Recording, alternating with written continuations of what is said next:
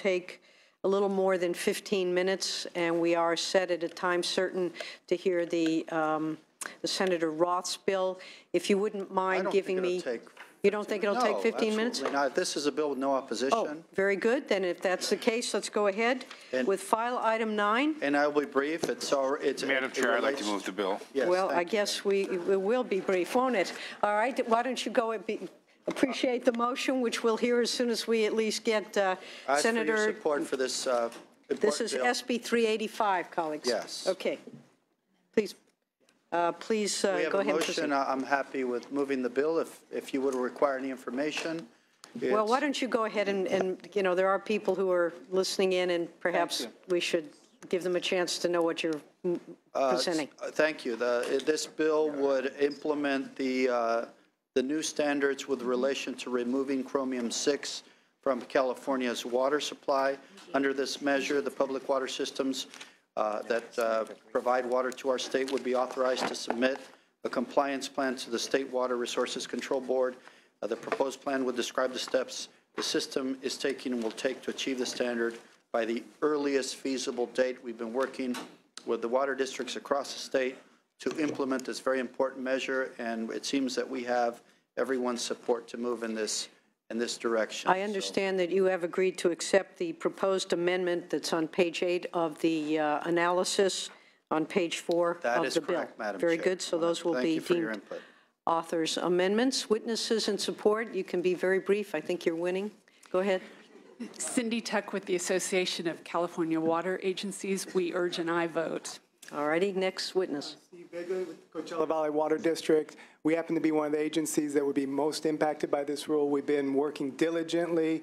We started 8 years ago. We've been doing pilot tests. We've identified the treatment technologies that we need to implement. It's going to be a little over $200 million. We expect to move rapidly through the process as quickly as possible and complete the construction by mid-2019. And we certainly hope that we have this bill so that we can maintain compliance with drinking water standards while we work adamantly, timely, and cost-effectively to comply with this new rule. Thank you very much. Next witness. I'm Jackie Cernangiano with the Consumer Attorneys of California. We appreciate the authors' work and the sponsors of this bill. We think it's a good step in the direction of compliance, and we really appreciate it. Thank you. Thank you. Other witnesses in support? Andrea Ventura with Clean Water Action. We worked with the author and the sponsors, and we support this bill. Thank you. Kathy Cole with the Metropolitan Water District of Southern California in support of the bill. That's okay. You can move slower. We still have 10 minutes. Jonathan Clay on behalf of the India Water Authority in support. Thank you.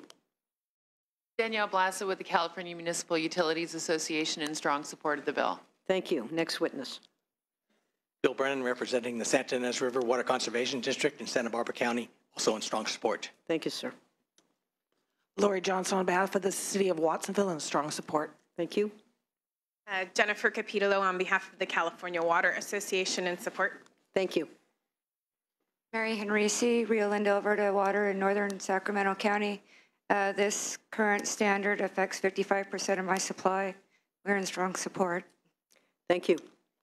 Dan York, Sacramento Suburban Water District, in strong support. Thank you, sir. Are there any witnesses here in opposition? All right, seeing none, you know, this issue of hexavalent chromium is one that's been around for quite some time. I remember participating in hearings on this back in the Aaron Brockovich days about 15 years ago. It's a very serious problem. This we know that chrom-6 is a carcinogen, and we don't want our families and ourselves and our communities drinking water that can cause cancer. So it's my hope and expectation that we will have this problem resolved within the next several years. In the meantime, of course, there will be notice given, and I recognize that the job is still far from being done, but it is my strong hope that we are able to address this as quickly as possible, and that we won't be back here in 2020 seeking further extensions. This is public health and safety involved here. So just wanted to make that as clear as I could. And Senator Monning, you had... Yeah, just briefly, I want to thank the author for bringing this forward. I represent one of the communities affected, at least one in Watsonville, and share the concerns of the chair that the goal is to provide safe drinking water. The problem is we have low-income communities, and the cost to remediate, if the state's going to require hitting that level, then we should shoulder the obligation of providing the resources. This provides a path that way. I believe Prop 1, supported by the voters of California, some of that money will be available for support for these remediation projects. So thank you for taking leadership on this. Glad to move the bill at the appropriate time. Already got moved. I'll second it. Thank you.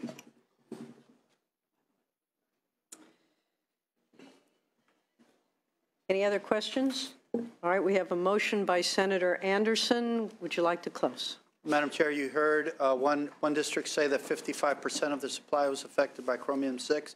There are some that have 100% of their supply. So this action that the state is taking forward to remove chromium-6 is probably the biggest endeavor that we're undertaking to increase safety in our water supply. It's a monumental task. It's gonna cost a lot of money, require a lot of resources, but the end game is to ensure that people are drinking healthy water. And this measure is required to implement this strategy successfully. So I hope that all of you can support it. Thank you very much. All debate having ceased, do pass as amended to Senator Probst. Madam Secretary, please call the roll. Jackson? Aye. Jackson, aye. Morlock? Aye. Morlock, aye. Anderson? Aye. Anderson, aye. Hertzberg? Aye. Hertzberg, aye. Leno? Aye. Leno, aye. Monning? Monning, aye. Wachowski? Wachowski, aye. Thank you, Senators. That's 7-0. That bill is out. Thank you very much, Senator Hueso. Could I have just a moment? With the indulgence of the committee, I would like an opportunity to jump out of order and present the state bar bill. If I may do that, it should take 5 minutes. I'm told there's no opposition. Would there be any objection to that? I just have one small question. About the... Go ahead. Oh, okay, great. All right. So, colleagues, we're going to go quickly to file item 11, which is the state bar dues bill. And if I'm going to pass the gavel over to my co-chair, Senator Morla.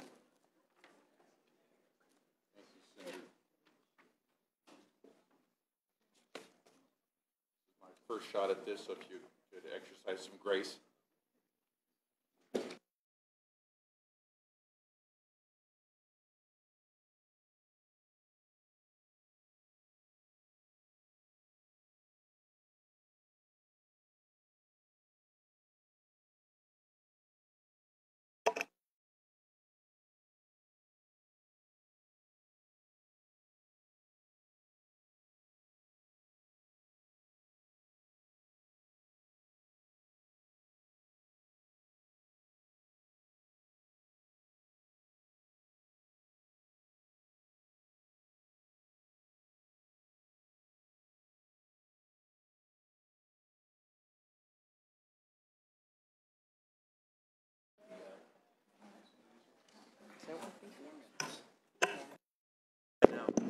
Okay. There it is. Is this working? Is this working? I'm working. Okay. Thank you. Item number 11, Senate Bill 387. Senator Jackson, please begin. Thank you. See, we can screw in a light bulb. All right. Thank you. On behalf of the State Bar of California, I'm pleased to present the annual dues bill. This bill will permit the State Bar to charge membership dues for 2016 of up to $390 for active members. That amount is identical to last year. Thus, there would be no net increase for members. And as noted in the analysis, the State Bar is currently undergoing a performance audit of its critical function of disciplinary activity. Given that the State Bar's primary role is one of public protection, a robust discipline system is a critical component of ensuring that the public is adequately protected from bad actors. The state auditor's report will be coming out next month, and I look forward to working with the State Bar and the auditor on implementing any recommendations that come out of that report. And with me, I have Craig Holden, who is the president of the State Bar of California, to testify in support of the bill. Thank you, Madam Chair. Thank you, members. I'm Craig Holden, State Bar President, and I urge your support of this bill. The State Bar of California has a statutory mandate to protect the public, and that's what the board has focused on. As Senator Jackson said, our focus is on our discipline system, and I'm proud to say that since we had a backlog of over 2,600 complaints by lawyers in 2010, we've cut that down by 90% over the last 5 years, so the backlog has been reduced. We've paid out 100% of all qualifying claims under our Victim Restitution Fund, which is the Client Security Fund. We've done substantial work in the immigration area, protecting the public. We've also done tremendous work in promoting legal services, and through your support have been able to fund $6 million in legal services funding. So I urge your support.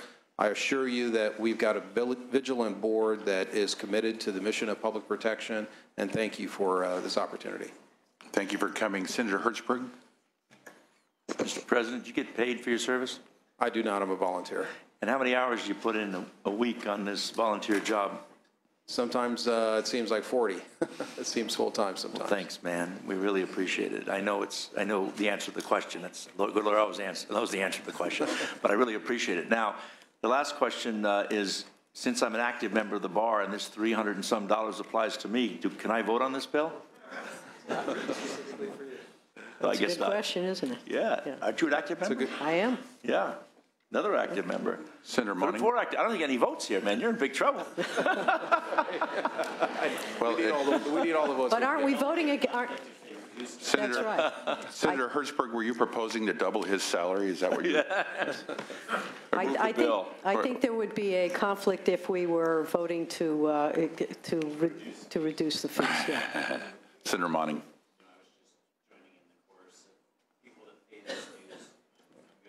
All right. Senator Jackson, I had a quick question. Do we have any opposition? I don't know that we do, but I'm wondering if, I guess not. Okay. I'm running this meeting. You are, but we need, since it's your first, I thought I'd try to help you as subtly as I possibly could, but at any rate, since there's no opposition, very good.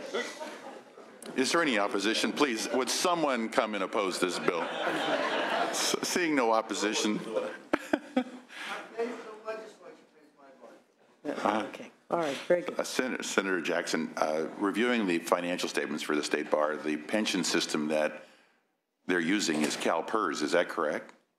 I believe that's the case. Yes. So I'm seeing that CalPERS is raising their contribution rates. Have you accounted for that? Is there something that you need to consider when you look at your dues, or is that something that's going to be reflected in future years? I don't think that affects the dues bill presently, but we continue to pay attention to that. Okay, thank you. There will be, I'm sorry, Senator. Are there any, Senator Wajkowski? I had a question. I was glad to see that the voluntary checkoff for legal aid has raised $5.5 million. I know, Mr. President, you're well aware that we're $20 million short of what we used to have for legal aid when we were in crisis. Can you explain, or can you give me your plan on how you're going to tackle this justice gap that we have for legal aid during your tenure? Thank you, Senator Wajkowski. You're exactly right. There has been a substantial decrease in the amount of funding available for legal services, while at the same time, since the Great Recession in 2008, as you noted, we've had a substantial uptick. Over 6 million Californians have fallen below the poverty line, many of them children in need of legal services in life-critical areas, housing, shelter, food, and the like. And so what we've done is we've done the traditional, but we've also been innovative. Traditionally, the method has been to ask lawyers to donate more money, ask the public to donate more money, to volunteer more time via pro bono. But we're also looking at innovative measures, many of which include assisting pro per litigants, through navigators that help them get through the courtroom when they can't afford a lawyer, and looking at programs that will address those who are above the poverty line but have only modest means and can't afford a lawyer. So we've got a lot of innovative programs that we're looking at that are in the pipeline, and we're excited about those because those go beyond the traditional methods of promoting pro bono and raising funds. Do my members have any further questions or comments? Senator Jackson, would you like to close? You have 7 seconds. Thank you very much. There's a lot to be done here. I will say that the State Bar has indicated and been so far very, very helpful, forward-thinking in the work that we see ahead of us, and I look forward to working with them and then crafting a bill that reflects a lot of the recommendations we'll see at the end of this audit in the next month. And with that, I'd ask for your aye vote. Thank you, Senator Jackson. Did someone already make a motion? Okay, then we have a motion. Let's go ahead and call the roll. And this is for a due pass the Senate floor. Jackson? Aye. Jackson, aye. Morlock? Aye. Morlock, aye. Anderson? Aye. Anderson, aye. Hertzberg? Hertzberg, aye. Leno? Leno, aye. Monning? Monning, aye. Wachowski? Wachowski, aye. Passes 7-0. I will gladly give you the gavel back. Thank you. Madam Chair. Not a bad job, Senator Thank Morlock. you. Thank you, Madam Chair. Thank you, members.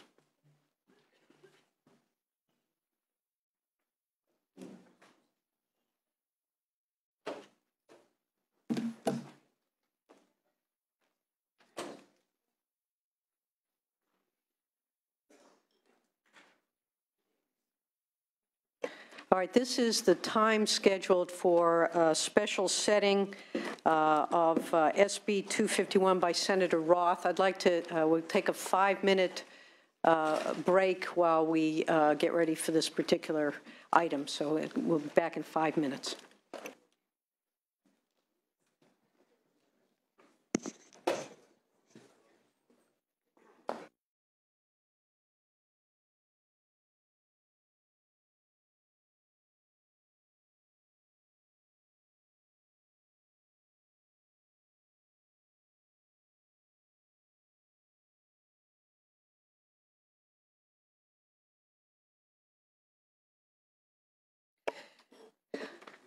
All right, we are back in session. Thank you all for your indulgence. This is the time certain for, in a special order, for SB 251 by Senator Roth. Colleagues, there is a mock-up of an item here that I know Senator Roth has been working on this all weekend. I hope he made sure he got the Mother's Day gifts to the appropriate women before he spent the rest of his weekend working on this bill, but I do know that he's worked very hard and diligently on it, and I'm assuming there are copies of the mock-up for people. All right, here.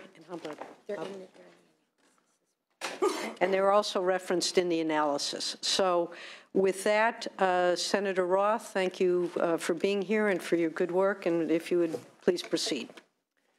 Thank you, Madam Chair, colleagues. I'm privileged to present Senate Bill 251 today. First, let me say that I'm pleased to accept the amendments proposed by the committee. It's set forth in the analysis and the material that's been placed in front of you. You know, 25 years ago in 1990, President George H.W. Bush signed the Federal Americans with Disabilities Act, probably the most sweeping civil rights legislation to be enacted since the Civil Rights Act of 1964. As you know, at the time, the Americans with Disabilities Act recognized that a majority of public facilities across the nation, restaurants, movie theaters, and stores, were simply inaccessible to the disabled. And the ADA sought to address that problem by generally requiring that access barriers be removed. Some businesses, unfortunately, were not interested in complying. But for the many that were, compliance was not easy. In some cases, construction standards related to the ADA were complicated and frankly contradictory. To illustrate, a 2006 Hastings Women's Law Journal article claimed, and I quote, that a single bathroom had to meet at least 95 different standards from the height of the toilet paper dispenser to the exact placement of handrails. And we know that in 1991, when the Equal Employment Opportunity Commission issued its ADA handbook with accessibility guidelines, the handbook itself was over 600 pages long. Since then, of course, efforts have been made to conform standards and to make things easier for business to comply, but the point is, it's still complicated. And unfortunately, over the past 25 years, while state and local government, and frankly, many of the stakeholders in this room today, the non-governmental stakeholders, have spent a lot of time fine-tuning the ADA enforcement process under federal and state law, the stick as I call it, we've not, in my opinion, devoted enough time, effort, and money to educating and training business operators and providing ADA access specialists to help ensure access for all. In fact, I submit that if you ask a small business operator who received a building inspector's permit to operate today, if he or she was good to go with regard to ADA access issues, he or she would probably say, of course. Unfortunately, we know that's not usually the case. Actually, not only do many local government building departments not inspect to ADA standards, at least some, if not many, inspectors are confused as to the actual ADA standards to be applied. This is not a good situation. This bill attempts to remedy that by focusing on education, by focusing on training, and by focusing on access to help. So what does it do? And I'll try to include the amendments that I had, the committee suggested amendments that I've accepted. The bill directs the Commission on Disability Access to provide advice and step up the education and training of businesses regarding access standards. It directs the state architect to establish a web-based list of access specialists so that businesses can find help when they need it. It requires local building departments to provide education material about ADA access requirements and to expedite the issuance of building permits to correct ADA access issues. It provides a tax incentive to help businesses eliminate ADA access barriers. It allows small businesses, a short period of time, 15 days from date of notice, to fix a very limited category of issues such as posting the correct ADA signs or freshening up the paint on disabled parking slots that meet the standard, without a lawsuit or statutory penalties. Claims for actual injuries, injunctive relief were excluded from this moratorium. And finally, for any business that goes to the expense of hiring a certified access specialist and securing an inspection, by the way, a process which I've been told can cost $2,000 to $5,000, the bill gives that business 90 days from the date of the inspection, to fix all of the access issues before the court process can begin. The problems are not fixed. All available remedies, including the statutory penalties, apply. And again, actual injuries, injunctive relief are excluded from the moratorium. Now, colleagues, I think you know me, and I'm not trying to undercut anybody's civil rights here. I'm not, I should tell you, unmindful of the access barriers that present to the disabled in communities. In fact, you may not know this, but in 2005, my young brother-in-law by the name of Don, he was then in his early 40s, was diagnosed with a very, very, very serious illness. Frankly, he wasn't expected to live. His heart was weak. He had diabetes. They saved him. In the end, though, he lost his leg above the knee. He was only given 5 years to live, and he died almost 5 years to the day in March of 2010. Unfortunately, during that short period of life that that young man had, his prosthesis didn't work. So he was largely wheelchair dependent. And every day I was privileged to be with him. At his request, I helped him navigate restaurants, restrooms, ramps, or lack thereof, and other public facilities, mostly in his wheelchair, but occasionally in a walker. It was very difficult for him, but he never complained. I will tell you that parking lot signs and faded parking lot striping never stopped him. But restaurant table location and restroom design sometimes did. So because of Don and the disabled individuals here with us and around the state, I am committed, I will tell you, to dramatically reforming ADA compliance in this state with education, with training and a fair opportunity to correct ADA access deficiencies under some very limited circumstances. I view this bill as a first step, and I respectfully ask for your aye vote. Thank you, Senator. Witnesses in support. Thank you, Senator. I'm Brian Kabatek, the former president of Consumer Attorneys of California, speaking in support of SB 251. Consumer Attorneys is seeking in good faith to find a solution to a problem plaguing many California communities: how to make buildings more accessible for people with disabilities, while at the same time stopping the abusive practice of some attorneys who are filing multiple lawsuits against mostly small businesses and seeking fees, not compliance. We view both of these problems as significant and deserving of a solution. While we fully understand that the current contents of SB 251 are not a final solution, indeed there is no easy solution, and that the language and concepts need work, SB 251 offers a good first step. We appreciate the time and effort that Senator Roth has put into this draft and want to work with him and others as the bill proceeds. We're joining with those in the business community who want a reasonable and fair solution this year, and will continue to work with those in the disability community. Consumer Attorneys wants to encourage compliance and stop, once and for all, the small number of attorneys who are taking advantage of our law. At the same time, we want to work towards a solution that helps commercial landlords and merchants upgrade their business property to comply with disability laws. It has been a quarter of a century since those disability laws came into being, but too many businesses remain out of compliance. Access for all is a civil right that should remain our goal. COC is open to other solutions, such as an amnesty program for businesses that hire a certified access specialist or a CAS specialist. The ultimate goal here is to make all businesses in California accessible for all Californians. Although we agree and recognize that the current contents of SB 251 need work, we believe that under the guidance of Senator Roth, this committee, and others, that we can indeed address this problem this year. COC is committed to working with everyone to reach a fair solution in 2015. Thank you. Thank you very much. Next witness.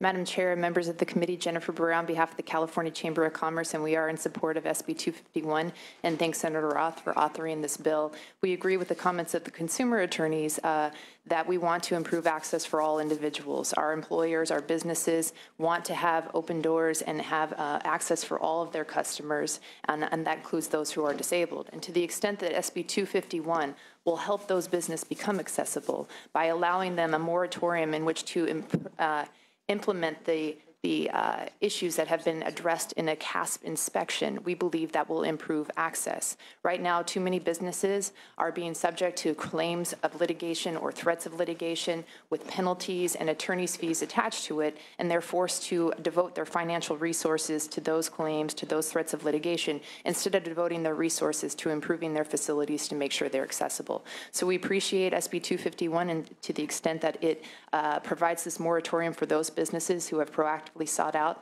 ways in which they can become accessible, and provides an education and training aspect as well to make sure that businesses are aware of what their responsibilities are. For those reasons, we are in support. Thank you very much. And as was noted, that this is a table of strange bedfellows, but delighted to see it. We're sending you to Palestine, Senator Roth.